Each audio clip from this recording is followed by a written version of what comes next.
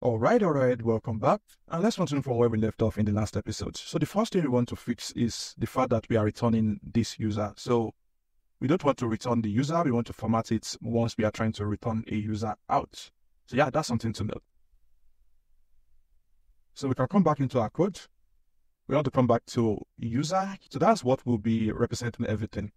So here we want to have user out, or let's just call it user struct. And in here, we are going to have the email. We don't need the bison information here because it's just going to be the output. Okay? And we can have this. Then in here, we want to have another function to convert our user. So we have fun, and we have D into start DB because we want to reference it with the DB. And this will just be to user. And this takes in the user param and it returns the user. So maybe we can return a reference to the user instead of returning the old value. Yeah, that makes it more memory managed. Okay, so that's what we want to do. And if we come back to our auth, so in here we can have the ace.server.db to user, and we get this. So now let's wait for our server to refresh.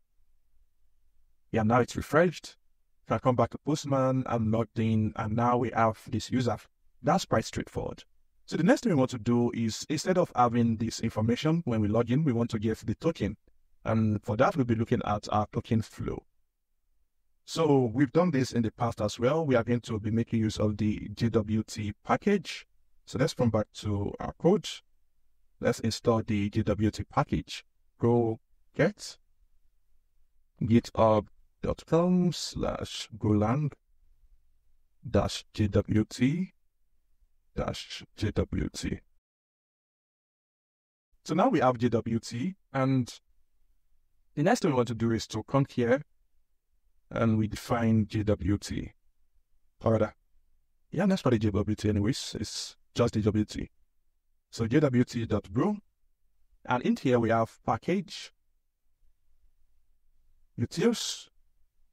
So here we want to define a JWT config struct, but I will not really use that much name. So instead I just do type JWT, and it's going to be a struct. So the JWT has access to the config. Yep. So we have config into config. And we're going to use the config to get our signing key, which we don't have yet. So let's start from that. So the signing key is going to be a 32-letter information, which we don't have. So let's just define it. Signing key. So let's 1, 2, 32, 1, 2, 3, 4, 5, 6, 7, 8, 9, 10. 1, 2, 3, 4, 5, 6, 7, 8, 9, 10. 1, 2, 3, 4, 5, 6, 7, 8, 9, 10. 1, 2. So that's 32 now. So come back to our config, we get signing key. So here, Ctrl C V, we copy this. Come back to our config, signing key. And now we have the signing key within our config. So next we can come back to the JWT and define the function for a new JWT. So from new JWT, and it's going to take in the config, and we have this. So with that, every reference we want to make with JWT has the config information. So now we can do func JWT generate token, which is obviously what we want to do. And to generate token, we want to generate token against a user email. So we are going to have email, and it's going to be a string. So at the end of the day, we can either return a string or an error. So for our claim, we want to also define a struct to identify that. So here we can have type JWT claim. So this is just specific to this package. So that's why it's small letter. So here we want to get access to the default JWT standard claims. So JWT standard claims. Then we get the email we want to specify here, which is going to be JSON and expiry if we want, but that's not necessary. So we need to report JWT here. And root. All right, so now we can create a new claim. So claims into JWT claim, then we'll specify we don't need to specify the standard claim, we just need to specify the email, which is going to be email, and we boot. So now we can have the token, which is going to be equals to JWT nil with claims. Then we specify the signing method and we specify our claim. Next, we can generate the token string itself, which can also have an error because we are trying to sign it. So here we have the token.sign string, which we have to convert to a byte. We have to convert the signing key itself to bytes. So if there's an error when we try to sign this token, then we return the error. Else we return a token string. Yep, like that. So this is how we generate a token. So the next stage is verify the token, or rather validate the token. So let's see what Copilot has generated for us. I'll see if it's what we want. So yeah, this is going to take in the token string, obviously. Then here we have the token JWT pass with claims. Makes sense. We send the token to it. We send our JWT claim as an object. We just define the object. Then we define a function that takes in the token and interface. So this is more like a callback function. Okay, so this is a callback function. And within here, we want to make some shape.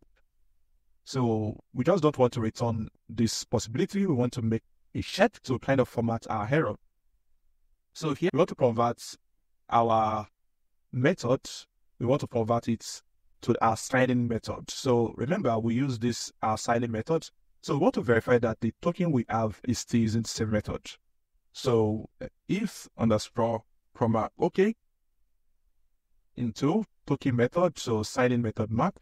Yeah. So that's what we want to do first. So JWT error signature invalid. So we don't want to let the user know that, okay, we've captured that it's no longer using the same signing method. So what we want to do instead, we want to just say that there is an error with your token. So fmt.errorf. Yeah, let's not still open the bag. Let's say invalid token. Yeah, that's better. So next we can just convert it, which is just bytes j.config signing key, and yep, we get our data back. So after doing that, if an error still exists, then we want to return the error. Yeah, let's return the error like that. So now we are converting our claims back. Okay, so we are converting the token back to our claim structure. So in the process of trying to convert, if there's an issue again, we specify that there is an error. So in this case, in the process of trying to convert, if there's an issue, we kind of format the error invalid token this time around. Actually, we can format this better. So this is nil.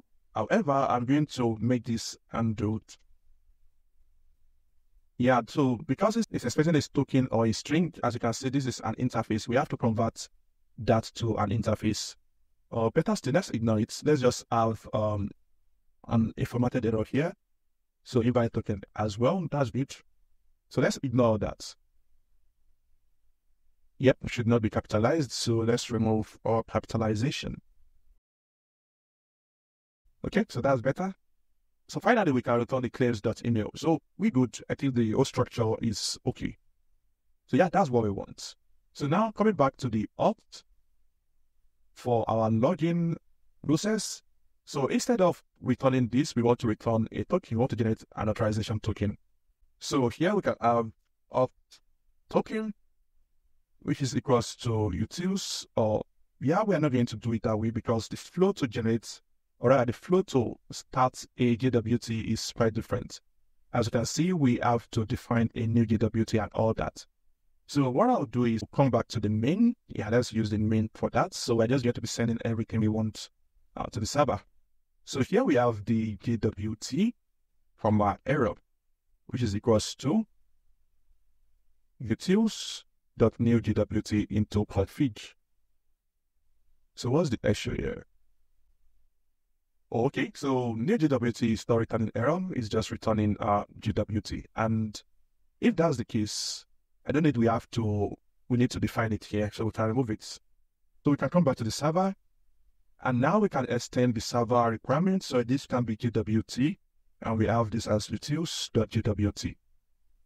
So now within the server, I can have the JWT equals to utils.new JWT into config, and I can have JWT equals to JWT. So that's well defined.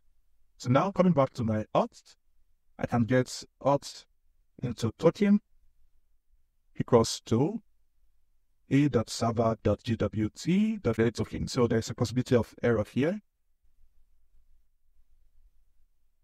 So if error is not new, it's going to be an internal server error. Then we return. Yep. So now we have the auth token. And here we're going to change this to token. And we send in our token. Okay, cool. So let's wait for our server to run.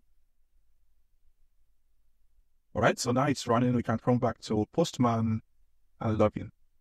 So now we have our authorization token, which we can use to make further requests.